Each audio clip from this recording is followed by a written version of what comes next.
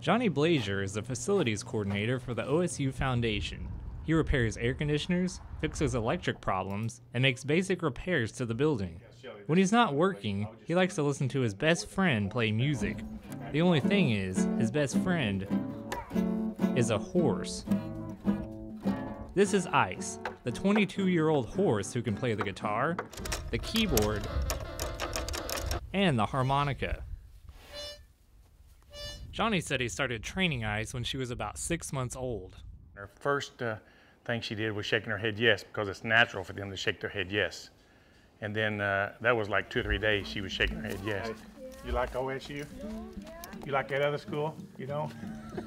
Johnny says he had to be patient, but it didn't take long for Ice to catch on. And it was kind of like dating a girl. I figured if she didn't like me, she wasn't going to do what I asked her to do. So I first had to get her to like me. So I sat around and figured out how to get her to like me. Besides playing instruments, Ice has several other tricks up her sleeve. Everything I could think of that was off the wall, that's what I tried to do. Everything that I growed up watching horses do, then adding some, like the guitar, keyboard, harmonica, and I try to add different things to it. So I just decided to have her paint and design one half of my shirt. She's got several shirts that she's painted. Johnny's wife Cheryl says he and Ice have a special relationship. She says sometimes he spent more time with Ice than with her and the kids.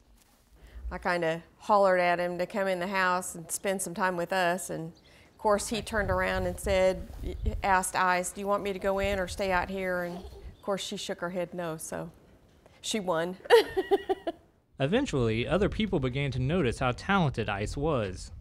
One of the magazines come out that she was the most talented horse in the United States. Johnny and Ice have met several celebrities and traveled across the country. They've been on Pet Stars with Mario Lopez, The Tonight Show with Jay Leno, and The Crook and Chase Show in Nashville. I tell everybody my dad used to play in a band and my brother played in a band, but they never was good enough to make it to Nashville. But my horse made it to Nashville playing the guitar, keyboard, and harmonica. Cheryl says traveling with Ice has been a unique experience. She says people always react the same when they see Ice perform. I don't think there was one person that wasn't really taken by Ice and what she could do. I've had a lot of fun because people just don't believe it until you see it. But once you see, you can tell them all she does, but they're like, yeah, right. But when they see her in action and see her mind, the way she thinks and stuff, it's pretty amazing. For O State TV, I'm Caleb Johnston.